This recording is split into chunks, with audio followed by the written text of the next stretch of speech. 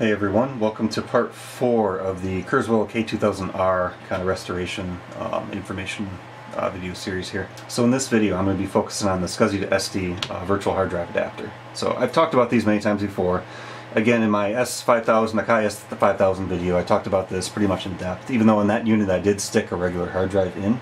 Mostly because that unit's a lot more modern than these, and it can see larger hard drives. It's got the beefier power supply to support it, and I have a bunch of the drives, so it just, it didn't cost me anything to add one. These little devices are, nice because there's a lot of benefits to them, but they, do cost a bit of money, 70, 80 bucks, somewhere around there. So I save them for the devices where it makes more sense to use them, and the K2000R is definitely one of those devices. So I shot most of the video for this video in my previous video in part 3 of the K2000R series, but I chose to make this its own dedicated video because I know there's a lot of interest in these devices. So this way this video will be dedicated just for this device, the installation and configuration of it, and that way you won't need to listen to me ramble on about other hardware that may not be pertaining to the point of this anyway. So the adapter that I have in here, installed in here, is one I bought off eBay. I want to say the price was around $80 or so. I don't remember exactly offhand. I bought a bunch of these over the past year or so. The version that's in here is version 5.1. I wanted to mention that because there's a bunch of different versions of it, and that is the hardware version. There are some different versions of the 5 series. There's also newer 6 series. Version 5.1 has the 50-pin 8-bit SCSI narrow connector, which is what you need to integrate it into the K2000R, which is what that cable is there. And then there's a version 6.2 which offers better performance, but it's not necessary for this. The SCSI interface on this can't write very fast anyway. It's still reasonable performance, don't get me wrong, but you're not going to be blazingly writing 10-20 megabytes per second out of this. So the older versions of the adapter didn't have the built-in software termination. It was actually just resistor packs you had to remove from it to enable or disable the termination, which isn't a big deal. It's just nice having the software termination on there because some newer devices, if you were to use this with them, don't necessarily need the termination there. So I do want to talk about this in a little bit more detail, and we'll get into that now. If you're not familiar with these things are outstanding, absolutely outstanding. They're just a simple little solid-state device. It's based on a Cypress semiconductor. This is a PSOC, a programmable system on a chip, basically type processor.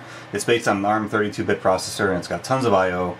The Cypress has got a huge IDE that you can actually program these with. I mean, it supports everything out there in terms of different protocols, and they're unbelievably powerful, cool devices. So somebody took one of these, designed a simple interface for SCSI and an SD card that emulates, basically a SCSI bus and all the different features of SCSI bus. You can work with all sorts of old gear in terms of weird standards and different partition sizes and things like that. All you need to do is basically just get an SD card, anything out there. I just have some of these 60 gig ones which are overkill for this, but it's just what I have. Plug it into a computer via USB in the front there. And then from a little utility you can download to program these, you can configure it to work in your device in terms of how you want it to work. So you can set all sorts of different SCSI standards and different little configuration bits for different older SCSI proprietary standards and things like that will make this more compatible with more devices. That aside, straight out of the box, it pretty much works with just about anything, which is good. The main thing you have to do is you just have to format the SCSI partitions on the card in terms of sizes that are compatible with your device. So the K2000R, with versions of firmware above 3.1, I think it was, you can have a 2 gig drive. It supports up to a 2 gig drive. If you're below 3.1, it'll only support a 1 gig drive, but there's no reason to update the firmware. It's easy to do, as I've shown. So with that in this device, which means you can, based on the firmware that's in here, I can only support up to 2 gigs on the 16 gig card. But what's neat about that is you can create 4 virtual SCSI IDs on here. So this can appear as up to 4 different actual SCSI drives in the K2000R. So I can create 4 2 gig partitions on this SD card, format them, or configure, basically the configuration for this on there, plug this into the K2000R. It'll see 4 different drives. Then from here I can format those 4 different drives. So just with this device you can have basically 8 gigs of storage internally on a device that uses essentially no power. As I mentioned before in the previous video, the power supplies in this, they're limited in terms of modern SCSI drives. So a lot of times these won't even power on just due to the current draw necessary to get these modern drives, SCSI, spinning disk drives spinning. So this uses no power, produces no heat, it's quiet. They're just fantastic devices. Highly recommend them. They're about 70, 80 bucks. They're not cheap, but they're well worth it. In a previous video, I think it was my part 1 when I was talking about the introduction to these devices, I mentioned that there was notes actually on the inside of this one that says the SCSI interface stopped working. So I tested this and it actually works, and I found out the problem, it ended up just being the SCSI cable. This cable is bad.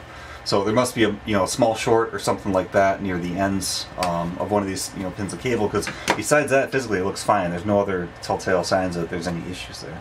So it's got to be something with some of the termination on one side or the other.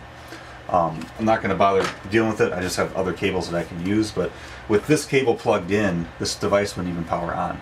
Once I remove this and put in a different cable, plugged in my SCSI, it's a SD device, it all came up just fine. So I just need to replace the cable. That's all the SCSI issue with this actually was. So in terms of power in this device, inside there's actually a separate wiring harness with a Mullux connector designed for powering hard drives. Now, this is kind of buried and underneath some zip ties here, so you have to dig for it to get it out. But once you have it, you can use this to power the SD card, or the SCSI SD adapter.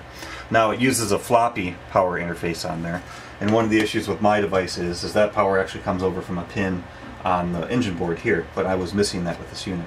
I'm missing some other things too, which I'll talk about, but it doesn't matter. You can just make a little adapter cable to convert this Mullux connector, down to the pin compatible 4-pin for a floppy standard on there, and then use that to power this device up. Now, one other thing that was missing when I bought this unit was right here. There's supposed to be an entire little metal drive chassis that holds all the drives in place. It holds the floppy down here at the bottom, and then it's got room at the top to actually have your hard drive in there as a place to mount that. So when the drives are bad in here, they took that out, never reinstalled it, and I'm without one. So I need a way to mount this in there, which is no big deal. I still have the standoffs on the bottom in here, so I just got a little scrap piece of aluminum. I'm going to mount this to the bottom of that, screw it in there, get the depth of it right and the height right, and then this will hold it in place so that I can still have access to the SD card and the USB port on the front of the device here. You could buy these without this little plastic bezel, just the board. You don't really need access to the SD card per se if you don't want to. And then from there you can just Velcro this inside the chassis somewhere, out of the way if you wanted to, just as an easier solution. But they're roughly the same price with or without this little piece of plastic. One last little thing I want to do this before I mount it to is I want to add an activity LED to the front of it here so I can see what's going on. It has one on board. This little surface mount LED right here will light up whenever there's any SCSI activity to let you know what's going on. But there's nothing on the front panel, and you can't see that when this is all enclosed and up in the unit. So there's actually a pin out right here for an LED, even with a current limiting resistor right there on the board for it. So I'm just going to drill a small little 3mm hole right here in the front, add the LED, and just solder it to these two pads right there that are already pre-populated, or pre-existing for an LED, I should say. So here is the SCSI2SD adapter mounted in my K2000R. This is obviously the location where the floppy drive went, as I mentioned. Right there you can see too, I've got the little LED mounted in the front there. As far as mounting on the inside, I definitely have it mounted in there just in the bracket like I mentioned. Wasn't that big deal. I got it lined up pretty well. I've still got a small little gap right here. These aren't the exact size. They're slightly smaller dimension than the hole that's in the unit. But once the lid's on, the cover's on there, you won't have any light or anything coming out of that gap right there. So the next steps are to get this programmed, which I am going to show right now. So the application used to program the SCSI2SD device is simply called SCSI2SD Util. So it's a free application that's out there you can find, and it allows you to set all the different parameters for this device, specifically for older compatibility if necessary, along with your actual devices in terms of the actual SCSI, the virtual SCSI drives on there. So to use this, you simply plug it into your SCSI2SD device. You can do it while it's off and read the configuration on there, and you'll be at this screen here. So under general settings, there's a couple options here. The only ones that matter for the K2000R are simply the enable SCSI termination. So SCSI termination is important on these older SCSI standards, and it is required for the K2000R to work properly. Besides that, you can ignore all the additional settings here because they don't matter for this device. So under the device tabs, you've got 4 of them here. Those are essentially your virtual SCSI targets, or your SCSI drives as they appear to the K2000R. So under here you have a handful of options, and some of these you do need to set. The very first one is your SCSI ID, so you need to set the SCSI ID for the actual virtual drive you're going to be using. For all of my devices, I always use 0 for my SCSI CD-ROMs, so I'm going to start with my unit, SCSI ID 1, for the actual first drive in this unit. Now for the older SCSI standards, you've got 8 total drives, 0 through 7. In the case of the K2000R, drive 6, I believe, is used by the K2000R itself. That is, it's the host ID, so you can't use 6, but 0 through 5 along with ID 7 are available for use. So next you have the device type, which is left at hard drive for this device, and then scrolling down a little bit further, you've got the device size. So this is what I mentioned before. As long as you've got the version 3 firmware or higher, you can set this to 2 gigabytes. As a K2000R can see 2 gigabyte drives max on there. Besides that, there's 2 fields on here that you can actually set. One's called vendor, one's called product ID. So there are defaults that come set here for this device. Now both of these fields are viewable on the front of the K2000R when you look at your drive configurations. So you can label them something different to clue you into what they actually are.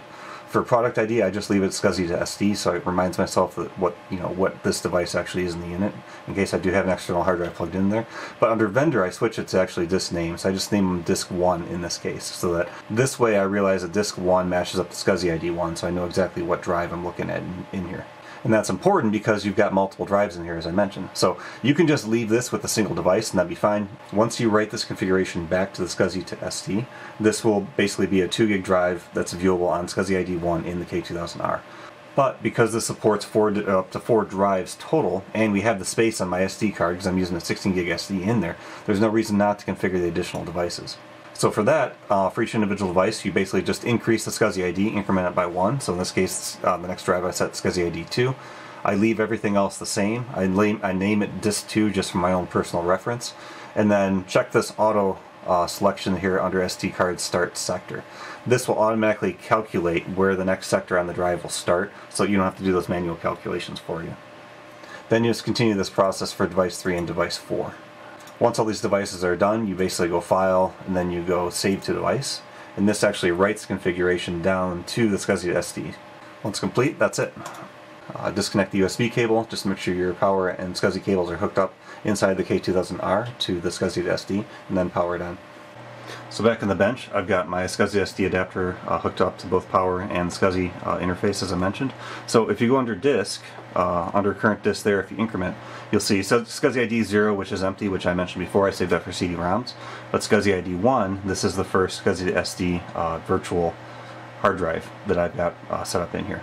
So you can see SCSI to SD, that label that was there, along with disk 1, that label I had set. Now if you increment, you can see under 2 I've got disk 2, under 3 disk 3, 4 disk 4, and then 5 is empty, 6 is the actual host adapter as I mentioned, 7 empty as well. So now that these drives are here, you still do have to format them. So they're not usable at the moment. You definitely need to get the file system on there that the K2000R uses. So under the menu, you go Format, just confirm. It'll have you confirm a bunch of times, and then it'll go ahead and format. So you can see my little activity LED over here lighting up, indicating the drive is formatting, and it actually goes pretty quick on these K2000Rs. That's it. Skipping ahead, it took about 40 seconds or so to do that drive, so not too bad. You'll just need to repeat that step for each individual drive. And once you've got all 4 formatted, that's it, you're done. You're able to use this, store your data there, and enjoy. Under each disk you can get a little bit more information too. Under Utility, then Info, and it'll show you information about the disk right there. So again, you can see the 2 labels that you can set within the software if you wanted to, and then also the actual size, in this case 2 gigs total space. So that's all there is to putting one of these in the K2000R. The K2000R, at least with the latest firmware, is a modern enough device where there's really no funniness about it in terms of getting the drive to work. Again, the only limitation is the 2 gig, maximum size in terms of what it can see and what it can address, which, isn't that big of a deal. With the 4 drives in there, you got 8 gigs total internal storage, which is still pretty good. But again, the SCSI to SD adapters can work in pretty much any device out there. There's tons of compatibility lists to it, and even some of the really old stuff. Those configuration bits I showed in the menu when you're configuring it, a lot of those will help enable additional items, additional hardware out there that might have some weird standards and things like that. So that is it. Hopefully this was beneficial to you, and thank you for watching.